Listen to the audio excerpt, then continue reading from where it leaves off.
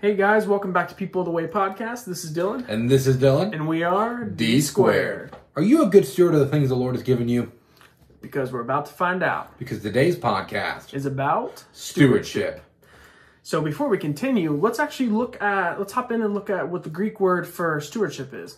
The Greek word is oikonomia, meaning management of property or administration of household or estate. And real quick side note on that. I think it's really cool that the Greek word for stewardship is oikonomia, because we're called to be good stewards of our things here on earth. And one of the Greek words for world is oikumene, meaning earth and its inhabitants. They seem to kind of be like of the same root in regards to things of the earth. So I think that's just super cool. Anyways, let's check out Luke 16. Oh, I'm sorry, not Luke 16. Oh, wait, what's that? Yeah, Luke 16 too. Yeah, my bad. So it's going to be, so he called him and said to him, "What is it I hear about you? Give an account of your stewardship, for you no longer can be a steward." So in this is a parable that Jesus is telling the disciples. And it's interesting because this is about a steward that's about to lose his job as a manager. And he goes and he starts slashing the prices of the things that the people owe his master, to try to gain good favor with them. So when he is fired, he can move into their houses and stuff, because he made it very clear that this steward is not a very good person, not a good laborer, not a good anything. And obviously we've seen here he's not a good steward either, because right. he's trying to cheat the system. And it's interesting here because in this parable, the Pharisees overhear him, and they overhear Jesus, and they get kind of upset. And that's where Jesus kind of goes into it and tells them, if you aren't a good steward of earthly things, how would you ever be trusted with heavenly things? It goes back to that concept of, if you're faithful in a little, the Lord will allow you to be faithful in a lot. Yep. But if you can't be trusted with the worldly things, you certainly can't be trusted with the kingdom things. Right. That moves us to Titus 1:7-9, and if the other Dylan wants to hit that up. Yeah, so before we do that, a quick thing here. Not only are we called to be good stewards of our earthly possessions, but we're also called to be good stewards of the Word of God. And one who is a good steward of these things is one who's described in Titus 1:7-9.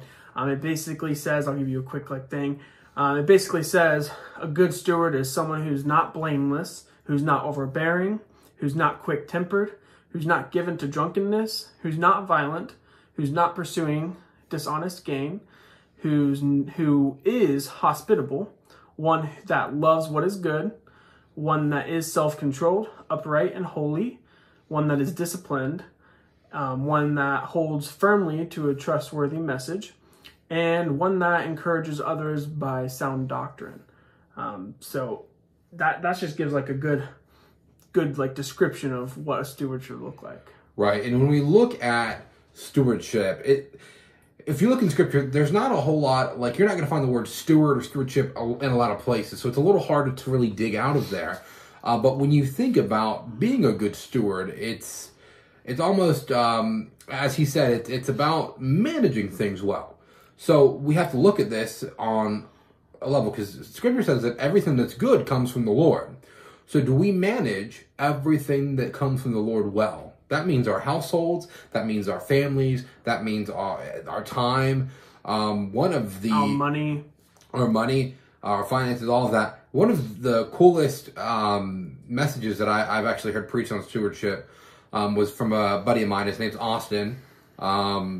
He preached this message at a men's breakfast about stewardship, and I have never seen somebody so moved about the concept of stewardship. And his big thing he ended with was being a good steward of your time, because you can always make more money, you can always clean your house and things, but the one thing that if you're a poor steward of that you can't get back is time, because it's literally constantly fleeting from us. Gone. In a flash. That snap was in the past. Right. So. It's constantly moving. So I was very moved by him, just seeing how emotional he was regarding this concept of being a good steward in everything that we do, not just not just finances or just one part of your life, but in every aspect, including your time. And that honestly moves us to Colossians 1 verse 25 that says, I have become its servant by the commission or stewardship God gave me to present to you the word of God in its fullness. And that really, when we look at that, God has given us a ministry, it's mentioned in Scripture a few times, a ministry of reconciliation. That's one of the things that we're called to minister. We've got the mysteries of Christ and all these other things, but a ministry of reconciliation. And that's just one of the things that we've been given that we should be stewarding. So it's important to realize it's not just earthly things that we should be stewarding well, but we should be stewarding spiritual things also. But there is something to note. It's really hard to be a good steward in spiritual things if you're not a good steward in the physical things. Right. We want to read a scripture out of Matthew 25, 14 through 30, and I'm actually going to have the other Dylan read it, if he doesn't mind, and then we'll talk about it. Yeah, it says, For it is just like a man about to go on a journey, who called his own slaves and entrusted his possessions to them. To one he gave 5 talents, to another 2, and to another 1, each according to his own ability, and he went on his journey. Immediately the one who had received the 5 talents went and traded them, and gained 5 more talents. In the same manner, the one who had received the 2 talents gained 2 more. But he who received the 1 talent went away and dug a hole in the ground and hid his master's money. Now, after a long time, the master of the slaves came and settled the accounts with them. The one who had received 5 talents came up and brought 5 more talents, saying, Master, you entrusted 5 talents to me. See, I have gained you 5 more talents. His master said to him, Well done, my good and faithful servant, or slave. You were faithful with a few things. I will put you in charge of many things. Enter into the joy of your master. Also, the one who had received 2 talents came up and said, Master, you entrusted 2 talents to me. See, I have gained 2 more talents. His master said to him, Well done, my good and faithful servant or slave. You were faithful with the few things. I will put you in charge of many things. Enter into the joy of your master.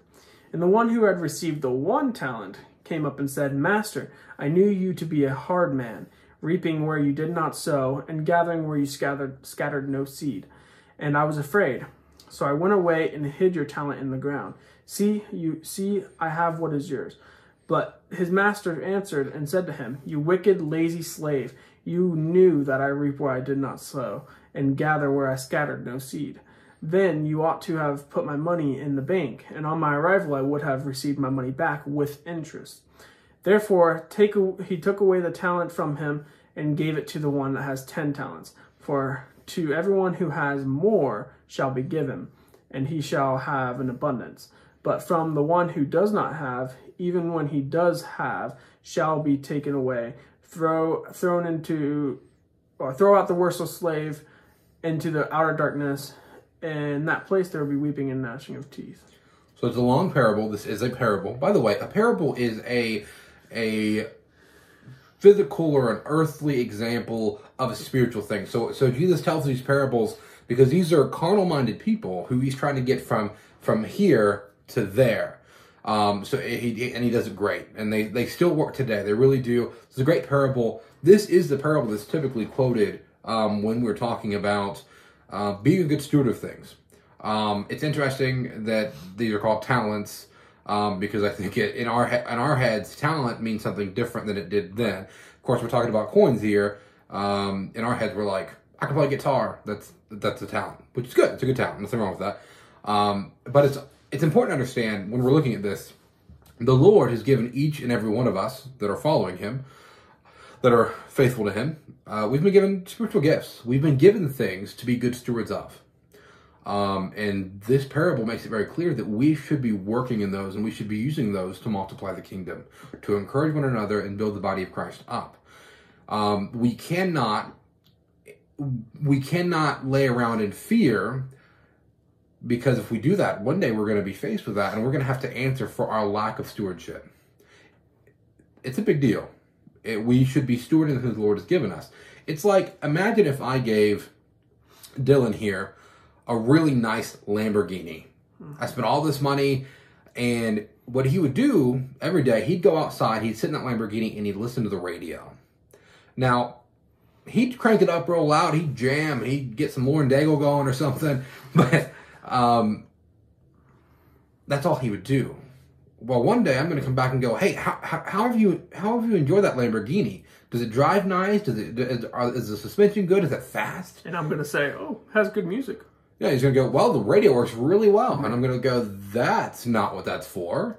Like what do you mean the radio? Of course, it's a nice addition to the vehicle, but that's not the main job of the vehicle. The main job of the vehicle is to get you from A to B to C to all over the place. It's a nice luxury vehicle. It's the same thing for us. He's also going to ask me, like, oh, have you not driven it? And I'm like, no, I've been too scared to drive it. Right. I don't want to mess it up. I know that you're a hard man, so. Right. I knew you'd be upset if something happened. It's like, well, I'm even more upset that you haven't used it for the intention that I bought it for. And the same thing for us. We could live in fear that we might mess up. We might misspeak using the spiritual gifts. We might completely just blow it. And the Lord's going to ask us one day, well, why did you not use what I gave you? Right. What are you doing? You're supposed to be going out making disciples of all nations, building up the church, equipping the church, and you were so scared. That you just sat there and just read your Bible or something. And which is good, but right. like, it's more than that. We're called to be good stewards of not only the physical things that the Lord gives us, our money, our finances, our families, all of those things, but good stewards of the spiritual things as well. We should be walking in these spiritual gifts and this love and this compassion, and we should be moving and constantly growing instead of being stagnant and sitting here waiting for the Lord to come back, because we're not supposed to just be sitting here waiting for him to come back. We're supposed to be acting. We're supposed to be out in the world being examples of who he is and bringing as many people as we can with us when he does come back. That I think about this all the time. I really do. When I go to do something, regardless of what it is, I have this thought in the back of my head that goes, is this what I want to do? Is this what I want to be caught doing when Jesus comes back?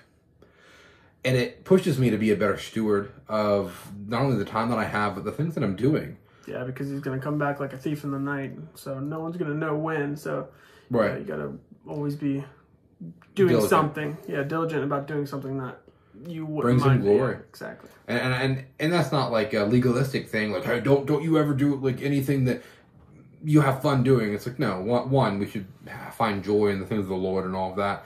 But I really do think about that a lot. Of like, man, am I being a good steward enough where I'm ready for him to come back? I think about the parable. It's actually right before this parable that talks about I think it's like the 10 virgins and their oil lamps. You've got the 5 virgins that, they've got their thing of oil, they've got their wicks trimmed, they're ready to go for them to be invited into the wedding feast. They're ready. Soon as prepared for the journey. Yeah, as soon as he says go, they're ready. And you've got the 5 who really haven't prepared. They haven't been good stewards of the time they had to prepare.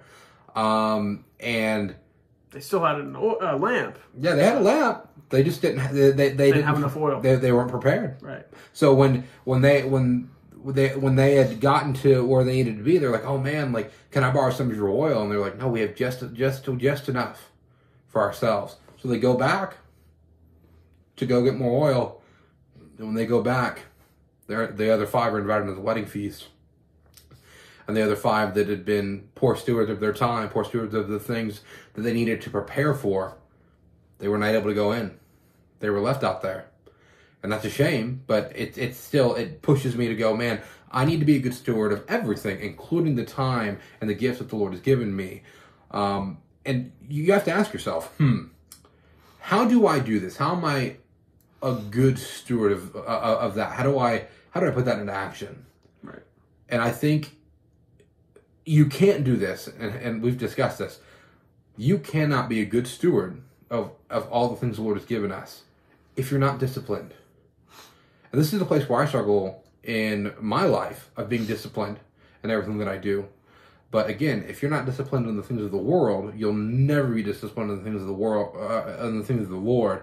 And if you are disciplined in the things of the Lord, and the rest of your life is falling apart, you're going to be absolutely exhausted in every moment of every day because you're literally having to fight tooth and nail to even keep what you have. So that's why the second part of this podcast that we're getting ready to get into is going to be on discipline, because without discipline, it's impossible to be a good steward. Wouldn't you agree? Yeah, for sure. Yeah, some people may wonder, well, how do we be diligent about being good stewards of our belongings, other people's belongings, and the commands of the living Word of God? Well, that brings us again to the second part of the topic for today, is discipline. We must deny ourselves daily, which then translates to also forget our own interests daily. Right. As shown in Luke 9:23. It says, "Then he said to them all, if anyone desires to come after me, let him deny himself and take up his cross daily and follow me." So we can also find a great group of scriptures known as the need for self-discipline in the NIV Bible. It's also called striving for a crown in the New King James Version. So that grouping of scripture is found in 1 Corinthians 9:24 through 27. And it says, do you not know that in a race all runners run, but only one gets the prize? Run in such a way as to get the prize. Everyone who competes in the games goes into strict training, which is discipline there, goes into discipline. They do it to get a crown that will not last, but we do it to get a crown that will last forever. Amen. Therefore, I do not run like someone running aimlessly. I do not fight like a boxer beating the air. No, I strike a blow to my own body and make it my slave, so that after I have preached to others, I myself will not be disqualified for the prize. And I think that's a good scripture, because it also relates to Galatians 2:20, where it says, "It is no longer I who live, but Christ who lives in me, that we have been crucified with him." So we need to beat our flesh into submission, so that we can do the things of the Lord. Right, because it's important, we're talking about stewardship here and the need for discipline to be a good steward, but it's important to realize that as a Christian, it's hard to be a believer without discipline. We're called to have discipline, as this clearly puts out there. We're called to beat our flesh into submission and continue to die to oneself so we can look more like Jesus, and it's very, very difficult to do that if you're not disciplined. And like I said, I struggle in this. I'm not sitting here going, man, I'm great, I've got all the discipline, Lord. I don't. I meet with a mentor pretty regularly talking about this struggle of being disciplined and eating right and praying and getting up in the morning and spending that intimate time with the Lord. And I've got a very busy life where I'm ministering to people all the time, and I'm blessed to do it, but I still struggle with discipline. Now, do I feel condemned because of that? No, but I know that I need to continue to pursue that, because without discipline, you can't be sanctified. There's no sanctification if there is no diligent in seeking that process of sanctification. And without sanctification, Scripture says that no one will see the Lord. Right, yeah. I'm the same way. Like, I also struggle with discipline in many areas. However, that has been my strive for a little while now, as I want to be a good steward of the things that I have. And that could just literally just be like making sure your house stays clean, being disciplined and reading the Bible, studying it, and preaching the Bible. And preaching, and preaching the truth. Yeah, not only being a hearer of the word, but a doer of the word. So yeah, we're not saying like, oh, like we totally got discipline down, we got stewardship down, like you guys are bad. We just know the importance of it. Right. We just want you to know the importance of it. Yeah, because we're all in this together. We are the people of the way, and the way is difficult. But you can't do the way. You can't follow the way. Jesus is the way if we're not disciplined, picking up our cross and following him. There's another scripture in James chapter 1, verse 12. Blessed is the one who perseveres under trial, because having stood the test, that person will receive the crown of life that the Lord has promised to those who love him. We're talking about sanctification here. Those who withstand and persevere under trial, because they stood that test, that person will receive the crown of life that the Lord gives to those who love him. When we're diligent in our lives and we continue to seek the Lord and we die to oneself and we seek him, especially when things are difficult, we should seek him when you're good, when everything's going good, but definitely seek him when things are hard. We should be seeking him in every moment. Yeah. But you won't be able to get through the hard stuff unless you seek him. Mm-hmm. So if once we come through that and we're diligent in seeking him, we do receive the crown of life, which is eternal life, because we do love him and we serve him. And that's the proof of that is us being disciplined and diligent in seeking him.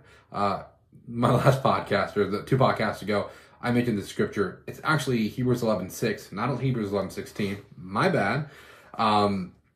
But that scripture says, you must first believe that God is, and that he's a rewarder of those who diligently seek him. My homeboy knows it. I've said it too many times, I guess. But like, if that doesn't tell you the importance of discipline and being diligent in this walk with the Lord, I don't know what does. He's a rewarder of those who diligently seek him.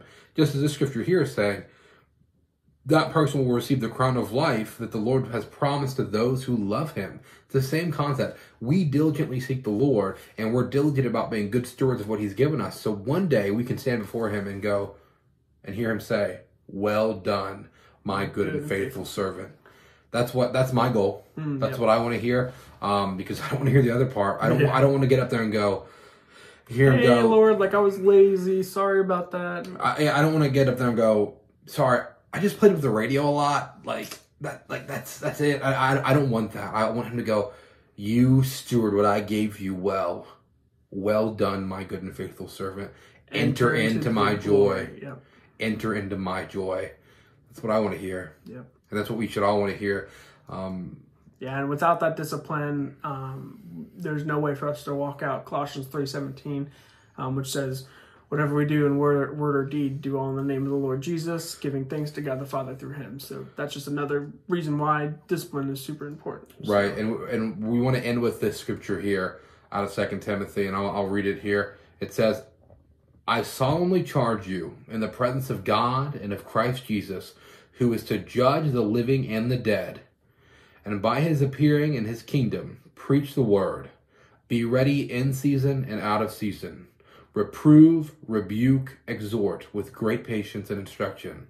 For the time will come when they will not endure sound doctrine, but wanting to have their ears tickled, they will accumulate for themselves teachers in accordance to their own desires, and will turn away their ears from the truth, and will turn aside to myths. But you, be sober-minded in all things, endure hardship, and do the work of an evangelist, and fulfill your ministry. You cannot be a good steward of those things without discipline, and you can't walk those out without diligently seeking the Lord. Amen. And as always, Jesus agapes you, we agape you. We'll see you next time. Hey guys, real quick, I just wanted to say, back at the beginning of the podcast when we were talking about Titus, I accidentally misspoke and I said a good steward is not blameless. I meant to say a good steward is blameless. So I just wanted to clear that up with you guys so there's no confusion. So I hope that helps. Hope you guys enjoyed the video, and as always, Jesus agapes you, we agape you. See you next time.